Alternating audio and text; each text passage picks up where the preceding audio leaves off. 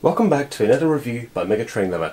Today we're having a look at the first of 5 locomotives, or models, which I got at the London Festival of Railway Modelling. And this particular one is from a manufacturer which I've never actually purchased a locomotive from before, until now. As you can see, this particular engine is by Rapido, not Model Rail. It was a Model Rail, well, produced for Model Rail, but this is a Rapido model, and you can tell from the box that this is an LNER J70 060T. And if we turn to the side, it says it's a J70 loco, BR early emblem number 68225, and here's a picture of the not the real locomotive, not the exact locomotive with this number, but basically a real J70. So yeah, on the side you get a bit of information on the class if you'd like to pause and read. And on this end you just get, authentically detailed model, just basically all the warnings, and on this side you get the same image. So, and it's a really nice sturdy box. The locomotive I have taken out and I've given it a run in, so it's not in the box. But basically a bit of information about the J70. These were a class of 12 so-called tram engines, built by the Great Eastern Railway to the design of James Holden, and they were built between 1903 and 1921 at Stratford Works for use on the Wisbech and Upwell tramway, which I believe was in Norfolk.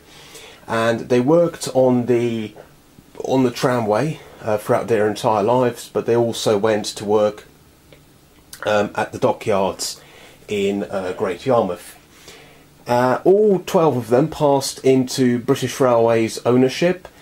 Sadly though, none of the examples have been preserved. All of them were withdrawn by 1955.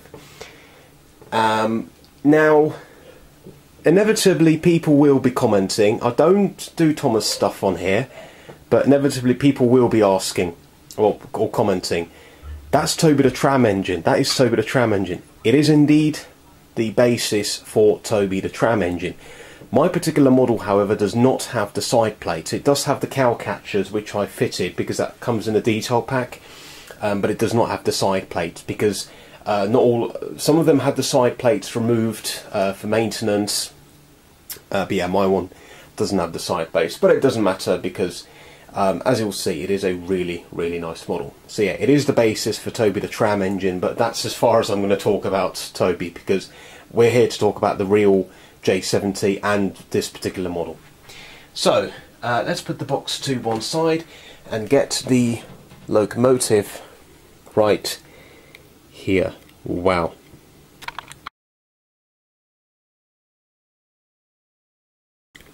Oh my gosh. Okay.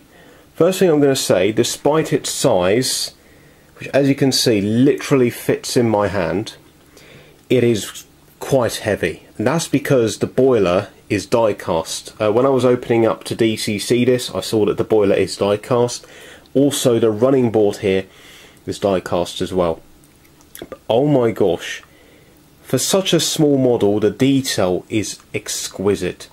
Let's start at the front. You get when the model comes by default, you get a gaping hole here because basically you can switch between showing this open, so you get panels which show this in open state, but I fitted the closed ones both front and rear. The headlight on top, I fitted that myself using black tack, as you can see. But wow, I mean, these chains that you get here separately fitted, that's just incredible. I mean, wow. Yeah, and for such a small model, it's amazing detail. As mentioned, the cow catchers, these do come as separate pieces, and I have fitted them. You do actually get 2 versions. You get one without a hole and one with a hole. So this one, as you can see, I went for one with the hole in the middle, and that's simply because obviously I needed to fit the couplings, but you can get the one without a hole for if you don't want couplings, if you just want to display the model, or if you only want to fit the coupling at one end, basically, or if you don't want to use the the couplings. It's up to you.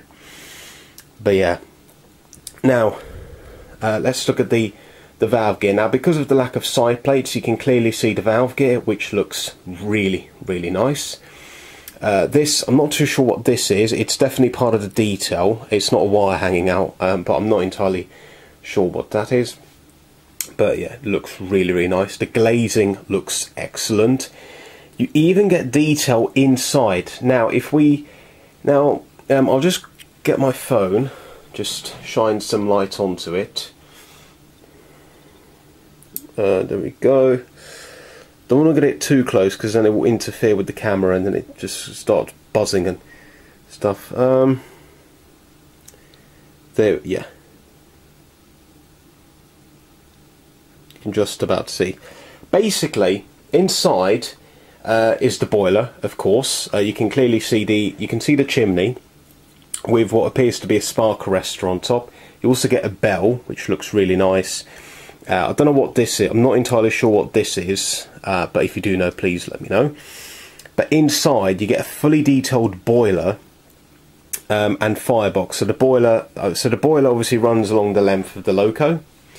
The smoke box is at the front, and the firebox is at the back. But of course, this engine had the ability to be driven from both ends, which is quite, yeah, it's quite a, will I say revolutionary thing? Yeah, I don't know.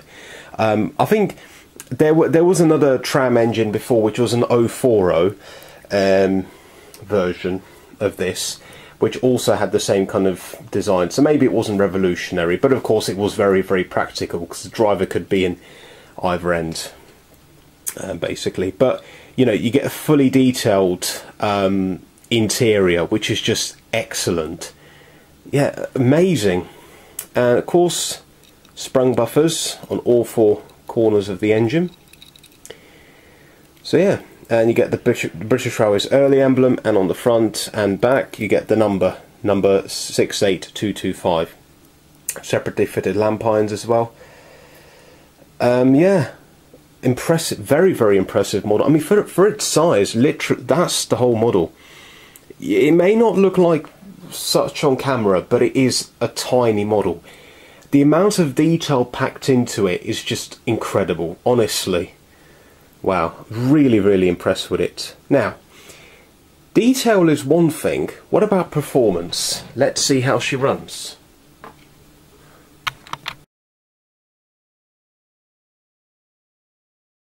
So here we have the Rapido J70 on the track, and what we're going to do is we're going to select its number and watch her go.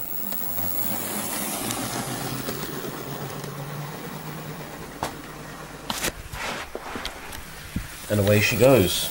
Wow.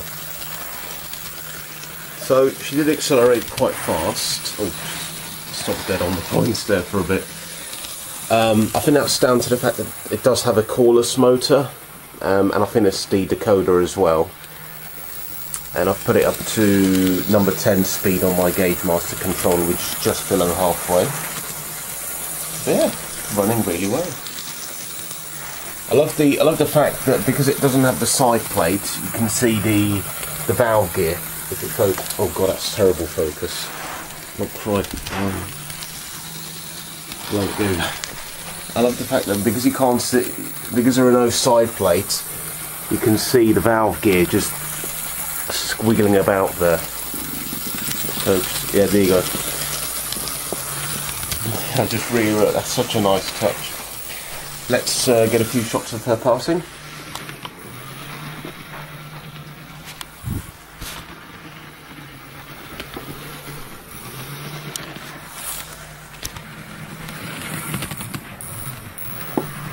I'm not sure why she's cutting out.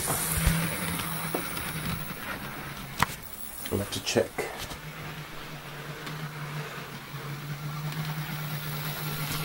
Yeah, other than the fact that it's probably my track, I'll need to check it. But other than that, she's running really well.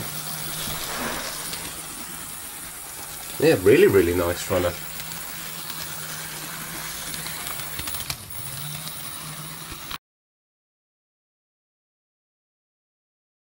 So just to conclude this video, this is a highly recommended model because I'm really impressed with it. Now Rapido have done a rerun. They've not done any BR liveries yet, but they've done Great Eastern liveries.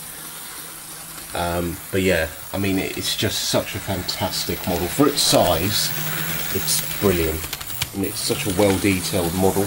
And other than the fact that it cuts out on points a little bit, but that's because of its short wheelbase.